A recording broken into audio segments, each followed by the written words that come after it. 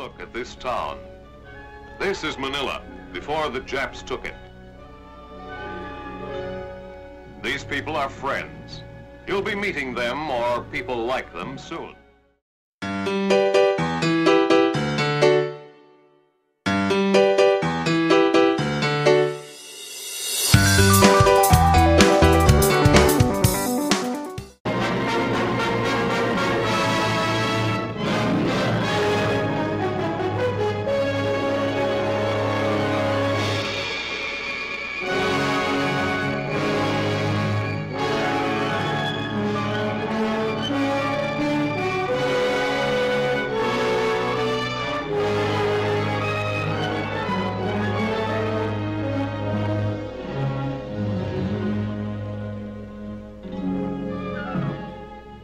Take a good look at this town.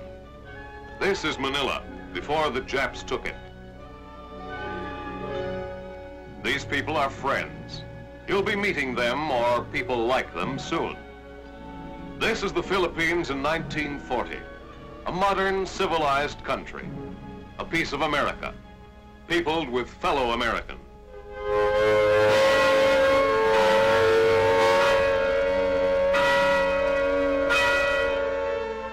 This is the Philippines, December 26, 1941, the day after Christmas.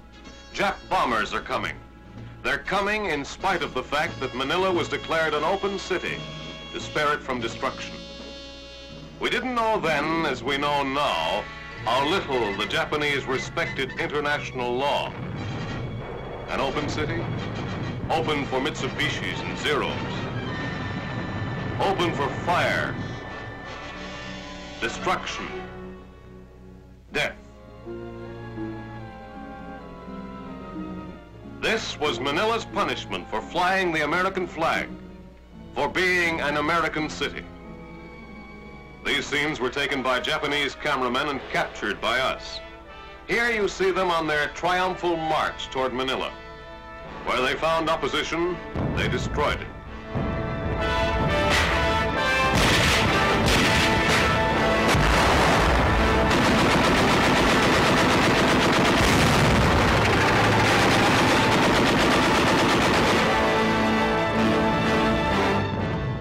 Also destroyed without opposition. Christmas 1941. Goodwill toward men. Finally, they marched through Manila. Manila, the whole Philippines was theirs. Or was it? Not quite. Not for 5 months yet. Not for 2 bloody battlefields. Not for Bataan and Corregidor. This is Corregidor, the rock. The rock in the gears of the Japanese war machine. The Japs are bombing us from outside. Look at those lamps sway.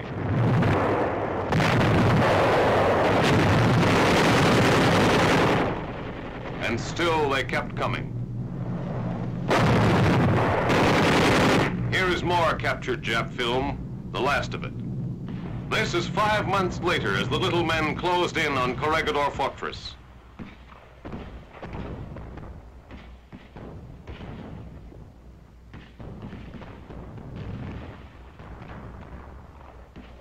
The survivors were starving, wounded, short of medicine. They blasted us, burned us out until we surrendered. This is what was left of us. Prisoners of war. No, prisoners of the Japs. There's a difference.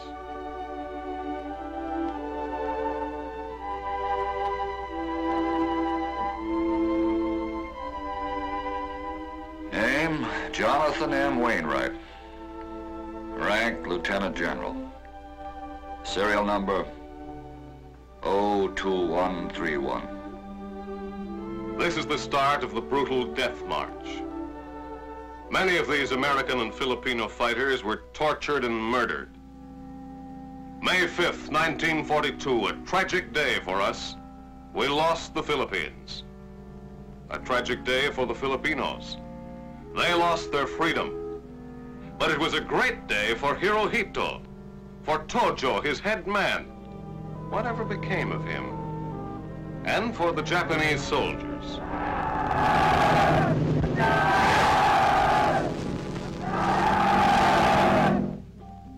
Look at this map. This is how the Jap topside saw it in 1941, right after Pearl Harbor. Vast, incredibly rich, the key to their push southward through the Pacific. The Jap stepping stone to New Guinea, Borneo, the Celebes, Java, Australia. Yes, even to our own west coast. They had to have it. Here's a $64 question. How many islands in the Philippines? The Japs knew the answer. 7,000. 7,000 islands. 7,000 stakes to the richest treasures in the South Pacific. Philippine chromite, the largest deposit in the world. Basis for chromium, stainless steel, and steel forgings. Gold, iron, coal, copper, oil. Most important of all, a population of 17 million. Slave labor for the Jap war machine. These are some of the reasons why they wanted the Philippines. Okay, you're heading back. Let's have a briefing. Let's take another look at the map. Philippines, 7,000 islands, 7,000 steps nearer Japan. 35 P-38 miles to Jap-held Borneo. 515 Liberator miles to Jap-held Indochina. 405 Flying Fort miles to Jap-held Hong Kong. 65 B-25 miles to Jap-held Formosa. 1,800 Super Bomber miles to Tokyo. That's how our topside sees it. A population of 17 million. 17 million people who trusted our friendship, fellow Americans. We promised them their independence for July 4th, 1946. We've pledged ourselves to go in and see that they get it on that date, or even sooner. 17 million people, 7,000 islands. Yeah, the Philippines are one hell of a big place. It's a good idea for you to know something about this country and the people that live in it. Let's go back 400 years to 1521. That's the year Magellan sailed into this place on his way around the world. He landed on the island of Samar in the middle of the group. The Philippines got their name from Magellan's boss, Spanish King Philip, the great-grandson of Ferdinand and Isabella, who financed Columbus. Incidentally, Magellan made the mistake about a month later of leading an invasion. He got into a scrap with some of the natives. His round-the-world cruise came to a quick finish here on the island of Mactan. This is Magellan's monument. The Philippine hombres were tough fighters then, and they're still tough. Don't like invaders. Don't like Japs. See this cathedral? And this one? The architecture's Spanish. Here's part of an old Spanish wall. Philippine money. Get the name, peso. That's Spanish too. You'll find lots of Spain all through the Philippines. Reason? The Spaniards ran the Philippines for 3 centuries. That brings us right up to 1898. This is where we came in. Admiral Dewey. Fire when ready, Gridley. Battle of Manila. Too bad you can't see this in action. We didn't have a Signal Corps combat camera crew around in those days. Yeah, that's when we came in, the first time.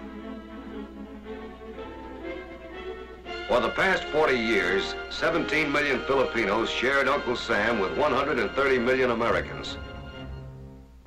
They have many universities, among them the great State University of the Philippines. This is the University of Santo Tomas. They've been studying here for more than 3 centuries.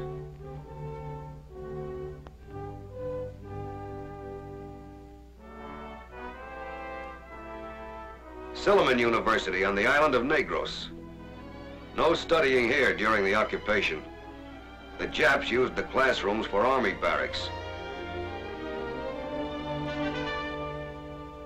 They learned the 3 R's American style in high schools, grade schools, everything taught in English. Kindergarten, just like at home. They shared our daily setting-ups.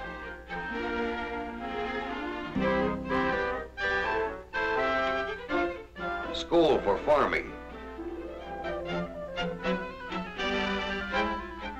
The Filipinos also shared another kind of American school tradition, one of the U.S. Army's oldest and best, our West Point. It's the general. This picture was taken before the war, when he was in command of the military defense of the Philippines. There were some Americans who saw the need for organizing the defense of the Philippines long before the war. Working with the Philippine government, they set out to build a tight, hard army of Philippine regulars. Even long before Pearl Harbor, the Jap menace was there, ambushed behind diplomatic lingo and grins. Maybe you'll get to see the military academy on Luzon. It's modeled after our own West Point, right down to the uniforms and precision drilling of the cadets. The Filipino GIs were trained like us. We shared with them in this, too. There were 4 of these tough Filipino GIs for every American fighting and dying on Bataan and Corregidor. They've shared the fighting. They'll share the final victory parade. Supreme Court of the Philippines. They shared our long tradition of justice. Those fine, intelligent faces are the faces of civilized men, guarding the laws of a civilized nation, dealing in civilized justice, a term the Tokyo criminals don't understand. And here is their House of Congress. The Filipino legislators built their constitution based on ours. They made their laws as we do, by the consent of the governed. Laws for the Filipinos, by the Filipinos. They had a president. When the Japs invaded, he set up a government in exile in Washington to be ready for the day when we would liberate the Philippines and once more bring it into the society of free nations. His name, Manuel Quezon. Quezon did not live to see this moment of liberation. He died in America. But his vice president, Sergio Osmeña, is carrying on the same fight. Like Quezon, the second president of the Philippine Commonwealth wants only to see his country and his people living in independence. They are a deeply religious people. 90% of them are Christians. The Philippines is the only Christian nation in the Far East. They've been Christian ever since the Spaniards first got there.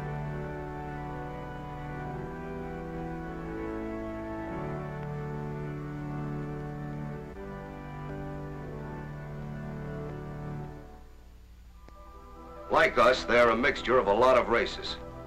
If you hit a beach like this down south on the island of Mindanao, you'll meet this kind of Filipino citizen, the Moro. The Moros are Mohammedans. They look peaceful here, but they can fight like hell. Their favorite weapon is the bolo, a wicked piece of steel a top sergeant could shave with.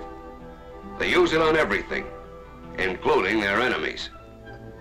They fought the Spaniards for over 300 years. After 1898, they fought us. Blackjack Pershing battled against them in his captain's bars long before he battled against the fathers of the Nazis at Chateau-Thierry and the Argonne. In 1913, they buried the bolo as an instrument of war and took it up as a tool for peace and prosperity. They joined hands with the rest of the peace-loving Filipinos and earned their right to independence. Their biggest town is a place you've been hearing about, Zamboanga, the place where monkeys have no tails. That's one of the monks. See? Just a stump of a tail. When we get in, the Moros may put on a USO dance for us. It'll be like this.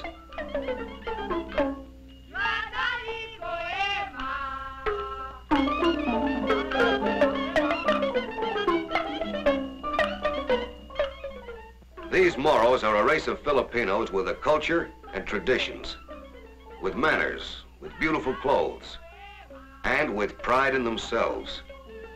They have learned to trust us because we have learned to trust and respect them as fellow Americans.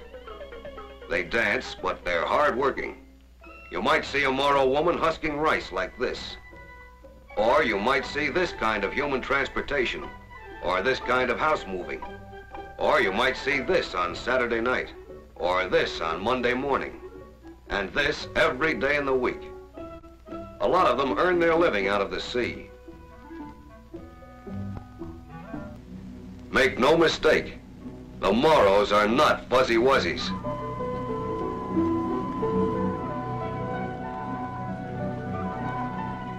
The lowlands of Mindanao lie 10 degrees above the equator. Some of you may find yourselves in the Jungle Mountains, or maybe 500 or 600 miles north on some of the other islands. Cebu,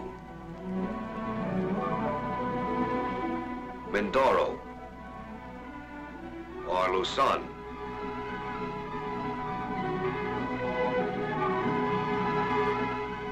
Here you'll meet another kind of Filipino citizen, the Negritos. These pint-sized guys are primitive and don't care who knows it. They don't like cities. They don't like clothes. They do like hunting, roast pig, and dancing. You can get them to like GIs by treating them with the respect you'd give a 6-footer. And here is another group of Philippine citizens called Igorots. Don't be fooled by appearances. They're jungle farmers, and let's put it this way. They never got degrees in any engineering school, but look at these rice fields cut out of the sides of a mountain.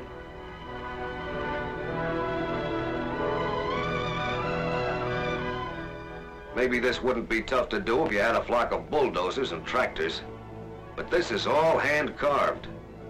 It took them a couple of centuries, but they did it, figured out all the problems, laid in an irrigation system, built steps and paths so they could get around with their water buffaloes for plowing and planting. Made the whole thing pay back in rice.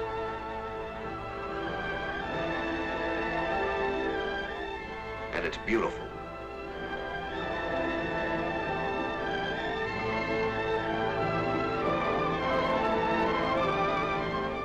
Have a dance? This one is done with rice stalks. The Igorot women are as much an eyeful as their landscape. Fathers, brothers, and husbands of these women are piled in graves on Bataan, where they rode on the tanks and fell side by side with thousands of our own guys. There are some important things you should know about the Filipino woman. She is treated at all times by her menfolk with the greatest respect. She is devoted to her religion and to her family. You'll find her modest and modern. She listens to the radio, goes to the movies, dances. She understands and appreciates the meaning of a liberated Philippines as well as the men in her family. Yes, you'll find her modern and modest and friendly. Don't mistake her friendliness. Don't get too playful. She's used to being treated with the same respect we give our own womenfolk back home. You'll find her working, taking care of the family, outdoor girls, sophisticated ladies, Moro ladies in a harem. These Filipino women live by their Mohammedan religion, live by it strictly. Usually you won't see them outside their homes unless accompanied by their husband or menfolk. Filipino girls wear models you don't see on a pinup. These are called butterfly sleeves. It's the national dress. Soda fountain cuties, blues singers, women in white, jitterbugs.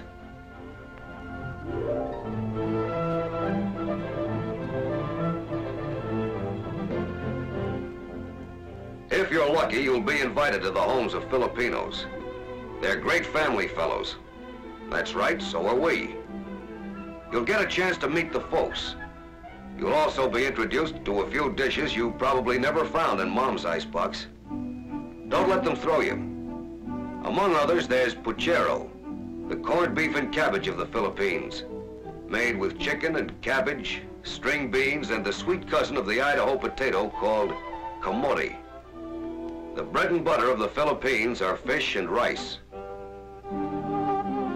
If you're even luckier and get invited on a picnic, you'll get the best treat of all, suckling pig roasted on an open fire, the Filipino version of a barbecue.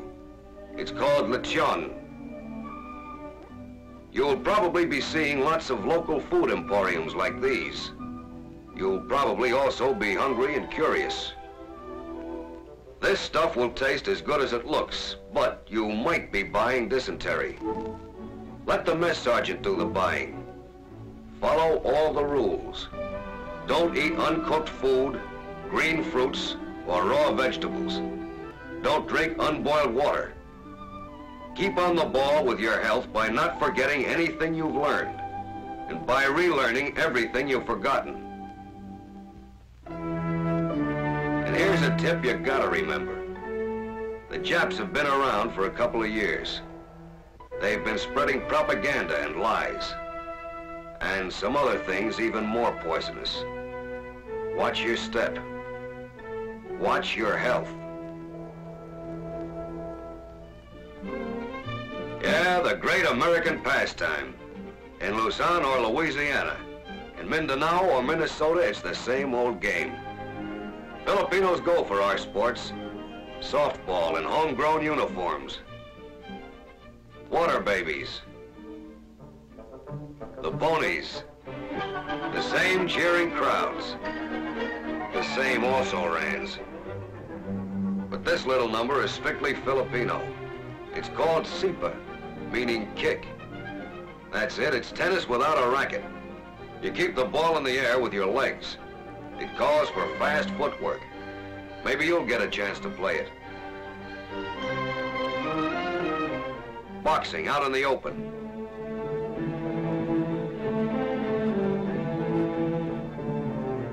The juniors take to it like champs. Talking of champs, here's one you'll remember.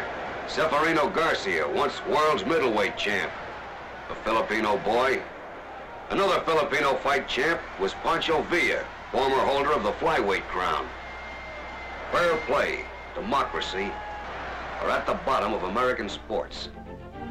The Filipinos take to them because they take to us. Do these remind you of home?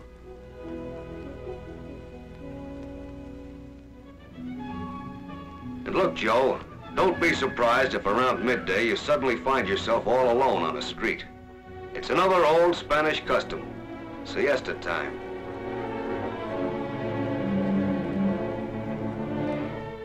Get set for hot weather. We're right around the equator.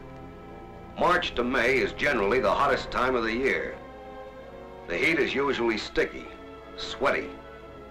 But don't kid yourself. Siesta or not, these people know how to work and have plenty of big-time jobs to work at. Lumber, big timber, mahogany, hardwoods. The foothills and mountains on the islands are covered with them. The Japs had their eyes slanted on this stuff, saw it in terms of planes and ships long before we stopped thinking they were just dream boys. But millions of feet of good lumber was deliberately destroyed by the Filipinos before the Japs had a chance to grab it. Sugarcane, thousands of acres under cultivation. The Filipino sugar bowl was one of the world's biggest and richest. More than 1 million men and women kept filling it. It went out by boatloads. Coconuts. The Japanese wanted control of this business too. Know why? Coconut oil makes glycerin. Glycerin makes high explosives. High explosives make supermen. Supermen make war. Rubber.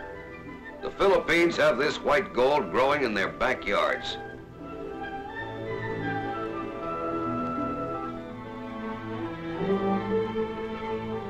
Tobacco, cutting it, bringing it in. Here in one of the factories, they're rolling the leaf. Perfectos, stogies, maybe rope, but it all adds up to a big-time business. And here's the real rope, the McCoy, Manila hemp, grown from the ground up. The most famous and oldest industry in the 7,000 islands. This man's slicing the fibers of the abaca plant.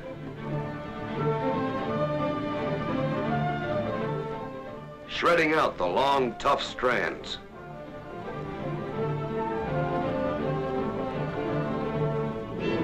It's dried,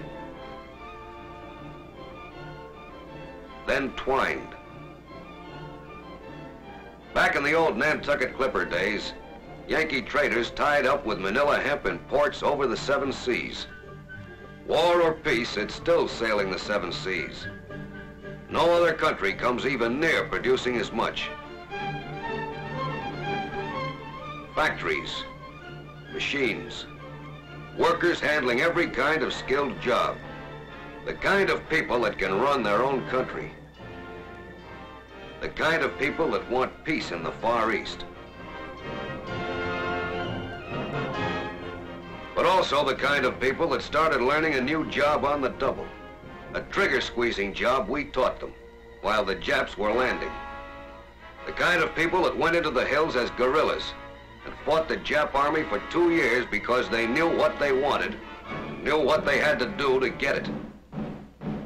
The kind of people that got into GI issue and trained in American camps.